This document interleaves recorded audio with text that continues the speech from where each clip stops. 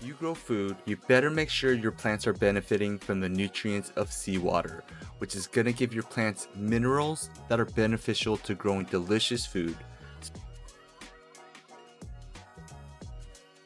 So during my vacation, I was already at the beach, so why not bring home a treat for my plants when I come home? This is an easy, natural farming input you can add to your garden. All I needed was a bottle to just store my seawater in. The best part is you don't even have to go that deep in this water. 1 to 2 inches from the shoreline, and that's where you're going to see the minerals of the land meet the minerals of the ocean coming together, and this is where you just see that beautiful diversity that's going to provide us and our plants the essentials we need for our well-being.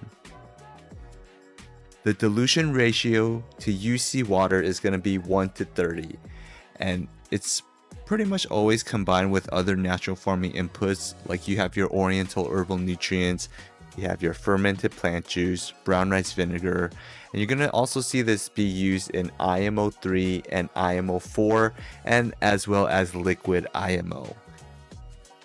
Let's grow stronger together. I'm John KNF. Thank you guys so much for watching. If you like this video, make sure you guys like and subscribe. And until next time, happy growing, guys.